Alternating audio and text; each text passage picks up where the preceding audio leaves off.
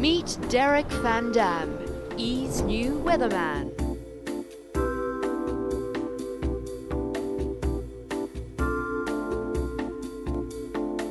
Three, two, one. To receive a passing shower through the Gauteng region. Gauteng region? That's where I'm from. He comes all the way from Michigan in the United States. I lived in the Detroit area. The land of Great Lakes, moose and bear.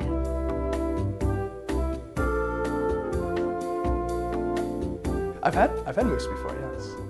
It tastes like regular cow, I guess.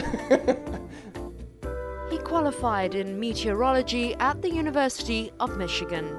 It was difficult. It was very grueling studies. It's very math and physics heavy. Now, meteorologist Derek Van Dam with your NBC 25 weather. The record-breaking heat is a thing of the past. He cut his teeth on NBC's morning show, where he spent the past 3.5 years. Yes! But how did he end up in South Africa? Actually, I was doing some humanitarian work, missionary work through my church, and made my way to Swaziland, spent 3 weeks there, and I was documenting everything with a TV station that I worked for back in the United States. And I needed some time. It was a very intense couple of weeks in Swaziland, so I needed some time to myself to kind of recuperate. And I'd heard Cape Town or South Africa was a beautiful place to travel to. So I came and I traveled the area and I met the people at ETV, and here I am now. Really, this has been a passion of mine since I was a little boy. I've wanted to be a weatherman for the longest time. I was just so fascinated with what they did, and I was fascinated with the weather and the people who presented it.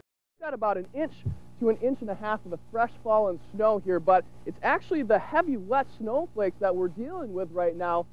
We get a lot of severe weather in the United States, specifically where I live. So there's tornadoes and there's bad thunderstorms, and it affects everyone, you know. And so especially when you have a tornado barreling down at your house, it's quite scary. So someone needs to tell the public what's going on, and I wanted to be that guy. According to my mother, and whether or not I believe it, it was snow. You know, babies say no a lot. I guess apparently I put the S and the N on the front. So I said snow. Whether or not I believe it, I think maybe it's just my mom kind of, you know, sweetening things up a little bit. But really, that's what she claims. That's what she claims. She said, "You were destined to be a weatherman, Derek. Your first word was snow." DVD, Derek Van Dam. Every time I hear that, it's like if somebody's going to go rent a DVD or go watch a DVD, my ears perk up. Good. What? Do you need me? I also had another nickname as well.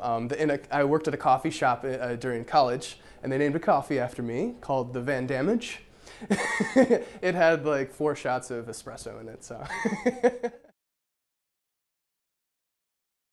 In my spare time, you find me climbing a mountain, biking, hiking, anything outdoors I'm so keen on. And I like to surf and run. I want to do maybe a triathlon down here sometime. Let's see. What are my bad habits? I laugh too much. Or can you laugh too much? Is that bad? I don't know. I always find myself laughing a lot. I'm trying to tone that down a little bit. I'm kind of a neat freak. Is that weird?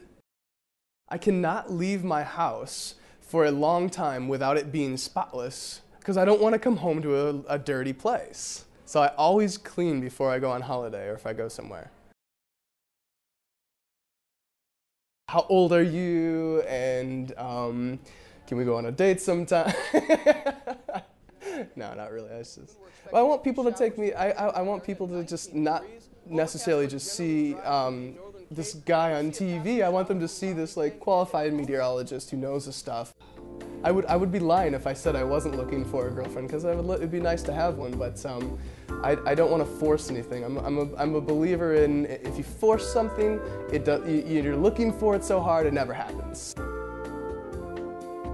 I've been trying to tackle one sentence. I think I do it right, but I've got to apologize ahead of time because I probably don't.